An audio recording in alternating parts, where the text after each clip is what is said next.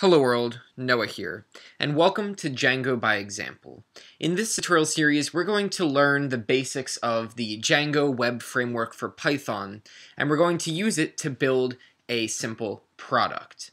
The product that we're going to build is a programming database that will contain information about different aspects of programming. It's a pretty simple application, but we'll be able to use basically all of the features that Django offers in order to create this website.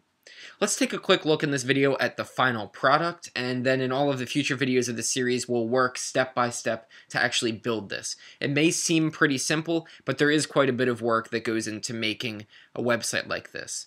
The good news, though, is that for all the work that it takes to make a simple website with just a couple pages like this, it's very easy to add on to this website in the future. So if we want to expand this database to store hundreds of pieces of information, Django will let us do that very well.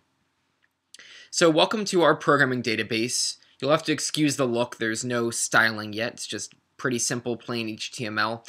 But you'll see we have all of our different items in our database broken up into different categories. So the two categories so far are programming languages and IDEs. Under programming languages, we have Java, Python, and C++, and under IDEs, we have PyCharm and Eclipse. Now, if you click on a particular item, it will just simply show you the name of the item and a very short description of the item. That's basically all that there is right now. And then, of course, you can hit the back button to go to the home page. Looking at something like an IDE, for example, will basically be the exact same looking page.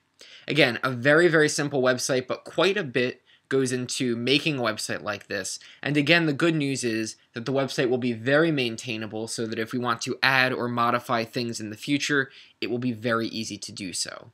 In the upcoming videos, we're going to look at each of the different aspects of the Django framework, and we're going to learn how to use them to build this website.